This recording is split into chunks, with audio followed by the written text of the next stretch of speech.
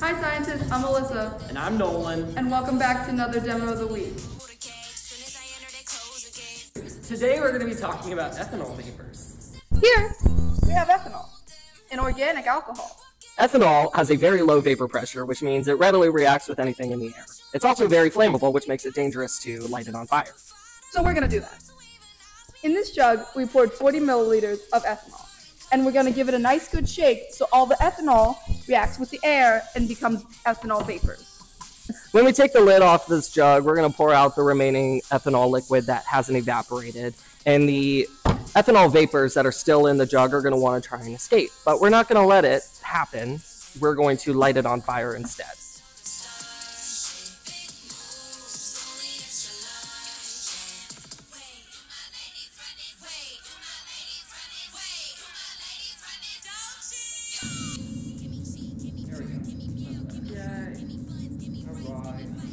Ready?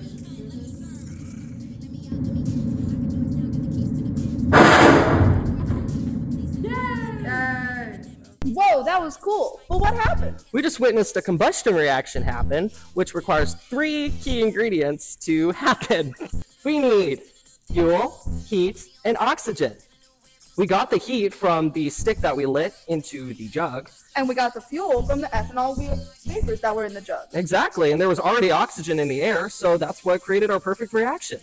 But what made that noise? The whoosh sound happened because the vapors were contained within our plastic jug. So when the combustion reaction happened, it had nowhere to go but down into the plastic and back up. Thank you guys so much for watching. We'll see you guys next time for another Demo of the Week. Whoosh.